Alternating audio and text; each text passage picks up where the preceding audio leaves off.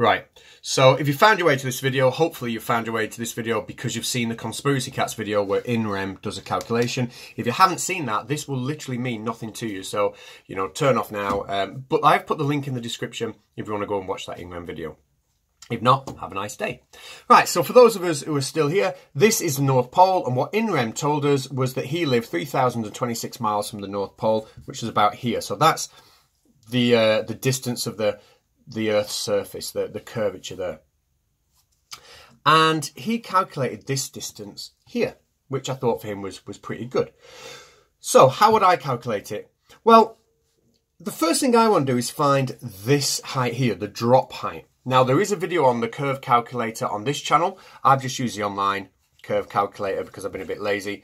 But that comes out as a drop height of 1,406 miles. How does that help me calculate this distance though? Well, there's a couple of things I need to know. The first thing I need to know is this distance here, the chord length. Now, if I know the chord length, that's going to form the hypotenuse of a right angled triangle. And I know because of Pythagoras, the square of this length equals the square of that plus the square of that. So really all I need to do is find this out.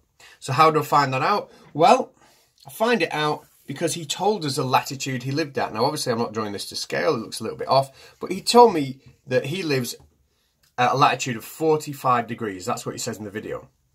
Which means that this angle here must also be 45 degrees because they, obviously, 45 and 45 add up to the 90. So how do I use that to find this length here? Well, I know this distance here. This distance here is the radius of the Earth. And in miles, the radius of the Earth is 3,959 miles. So what I'm going to do is I'm going to, and this I suppose you could treat as a lesson on how to find the chord length. I'm going to put a line right down the middle here to create a right angle triangle. A right angle triangle in which I know this distance. It's going to be 3,959 miles. Because I've split it in two, this angle that was 45 degrees is now 22.5 degrees.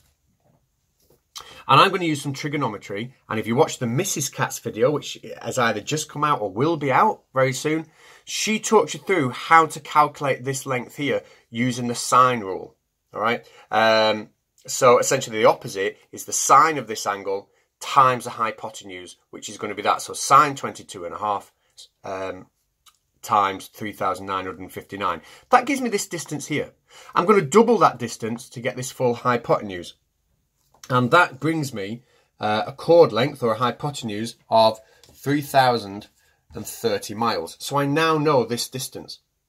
If I square my 3,030 miles and then take away the square of that, that will leave me with the square of this number. And I'm just going to obviously square root that number in the calculator. And that gives me, when I use these numbers, 2,684. Now his numbers, I think he was 2,800 and something. I'm not entirely sure what numbers he obviously punched into the calculator he was using. Whether he used exactly 3,026 miles or what. But it's pretty close. So I'm pretty sure that we've used the same method just with slightly different numbers. If your trigonometry does need a little bit of a brush up, do check out the Mrs. Catz video. Like I said, it's either come out already today or it's about to come out. So keep a watch for that. It'll be on this channel. I don't let her have a channel of her own. Right. Goodbye.